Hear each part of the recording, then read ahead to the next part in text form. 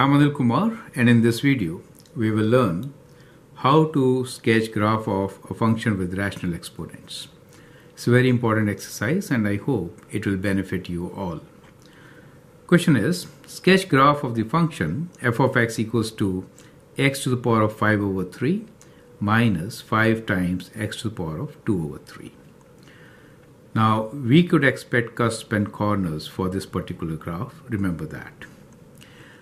So let's write down the function itself, which is f of x is equals to x to the power of 5 over 3 minus 5 times x to the power of 2 over 3. So let's begin by writing the derivatives.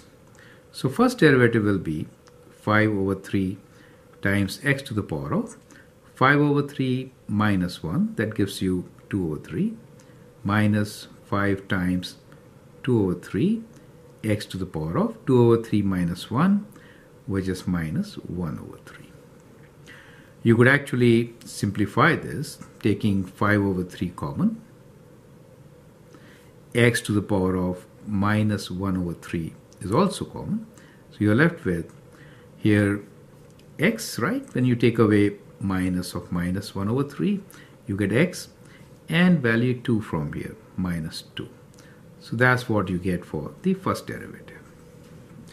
Now let's analyze this first derivative. It has got two critical numbers. So the critical numbers here are when x equals to 0, that is in the denominator, and x equals to 2. So these are the two critical numbers for us. So let's say this is 1 and this is the other one. So we are talking about these critical numbers 0 and 2. So let's take a test point on either side. So we could have minus 1, 1 and 3 as the test points. If I substitute minus 1, we are trying to analyze the first derivative, correct? If I substitute minus 1 here, in that case, this will be negative and the radical will also be negative. So both of them will be negative. So that will be negative times negative, which will result in positive. Is it okay? Means increasing slope. Perfect. If I substitute 1 here, we get 1 here and a negative number. So negative portion here downwards. If I substitute 3, both will be positive. So upwards. Clearly, we have maximum at 0. So we have a maximum. We can write here, maximum is f of 0. If I substitute 0 here, I get 0, right? How about minimum? We get minimum at f of 2. F of 2. So let's substitute 2 here and calculate the value. So we have 2 to the power of 5 over 3 minus 5 times 2 to the power of 2 over 3, correct? Okay, let's calculate this. So we have 2 to the power of 5 over 3, let's put it in brackets, minus 5 times 2, both are 2, yeah, x is 2, 5 times 2 to the power of 2 over 3. So we have 2 over 3. Okay, let's see how much it is. It gives me minus, let me write down this value, minus 4.76. So that is your minimum. So we got local maximum and minimum by analyzing critical numbers of first derivative. So that's what we have done. Now let's figure out what is the second derivative. Second derivative will be derivative of this, which is 5 over 3 times 2 over 3 x to the power of 2 over 3 minus 1 gives me minus 1 over 3 minus, we have 5 times 2 over 3 times minus 1 over 3. So that minus 1 over 3, I'll make this as positive and write 1 over 3. Is it okay? So I made this positive because of this minus, and we have x to the power of 1 over 3 minus 1, that gives me minus 4 over 3. Okay, go through this calculation once again. You might have some confusion. Okay, doesn't matter. It'll be fine. So now we can take a common factor, which seems to be, we'll analyze in this place, so I'll do further downwards. So 5 and 2, both numerators, 10. 3 times 3 we have 9. So 10 over 9. X to the power of, this is always lower, 4 over 3. And we have, if I take away 4 over 3 from here, I get x here, right? And plus 2. No, plus 1, correct. So plus 1, that is what we get. Now let's analyze the second derivative. So we are analyzing the second derivative. Undefined at 0, so it is undefined at 0. Let me take this undefined at 0. And it is 0 at minus 1, 0 at minus 1. So these are 2 points where we could have point of inflection. Is it okay? Right. Now let's see. Take a test point on either side.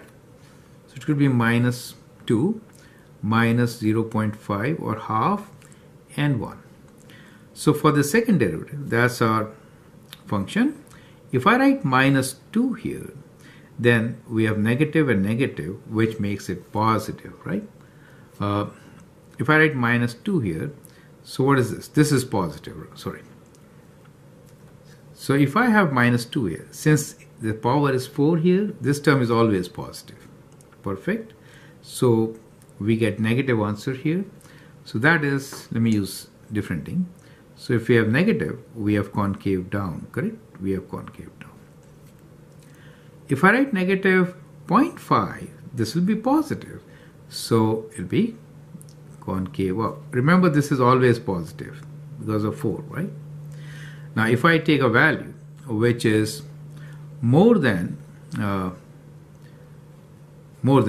0, a positive value, then of course this will be all positive, right? So for more than, this is always positive. So this portion is also positive. As you can see, we have only one point of inflection, and that is at 1, correct? So let's find what is the value of the function at 1. So if I substitute 1 here, I get 1 minus 5 times 1, which is minus 4, correct? So we get minus 4 as the value at 1, correct? Okay. I have still to check this value, because if this is, we have to multiply by 10 over 4 also. Wait. Here we have substitute 1. I'm sorry, this is not 1 but minus 1. That is why minus 1. So if I substitute minus 1 here, so this is minus 1, correct? And minus makes it so this is always positive. Let's redo this. Okay, let's redo this. So I have to actually find the value of f of minus 1, not 1, f of minus 1. So that gives me minus 1 to the power of 5 over 3 minus 5 times minus 1 to the power of 2 over 3, correct? Now this is always positive. So what we get here is minus 1, and this is positive, so it is minus 5, and that gives you minus 6 as your value. Is it okay? So we get minus 6 at this point. So we have point of inflection at minus 1, minus 6. Now with this, we should be in a position to sketch the graph. So let's try to do it. So let us say that's the y-axis, this is the x-axis. What we have figured out is we have local maximum at 0, 0. So we have a maximum here. We have a point of inflection at minus 1. So let's say this is minus 1. And then we also have a local minimum at 2. So this is 1, this is 2. Okay. The portion of the graph which is on the left side of minus 1 is concave down. And at minus 1, we have point of inflection at minus 6. Let's say this is minus 6 for us. So the graph which is on the left side of -1 is concave down. So we could do it like this. Is it okay? We have absolute maximum here and the graph is concave up. So it's kind of like this. During this portion, the concavity is concave up. And we have a local minimum somewhere here. So we could draw this as like this. And this local minimum value is -4.76. And this point is -6. Do you see that? So that is how we could actually sketch our function. So this is f of x. So I hope you understand how we can actually sketch the function from first and second derivative of this particular function. So what we observe here is that we have point of inflection at -1, a local maximum at 0, local minimum at 1. The function is concave down from -infinity to -1 and it's concave up thereafter. I hope that helps you to understand the concept, how to analyze first and second derivatives and sketch the graph of the functions.